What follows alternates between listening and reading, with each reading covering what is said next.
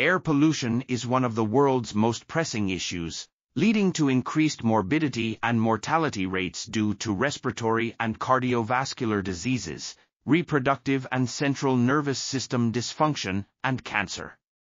Pollutants such as particulate matter, ozone, sulfur dioxide, volatile organic compounds, dioxins, and polycyclic aromatic hydrocarbons are all harmful to humans, while carbon monoxide can cause direct poisoning.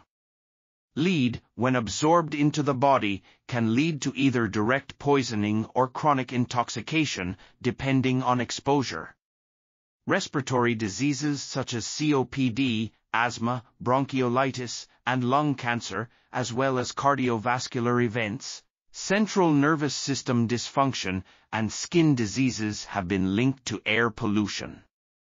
To combat this issue, public awareness and a multidisciplinary approach involving scientists from various fields are necessary. This article was authored by Ioannis Manisalidis, Elisavet Stavropoulou, and others. We are RTCLTV, links in the description below.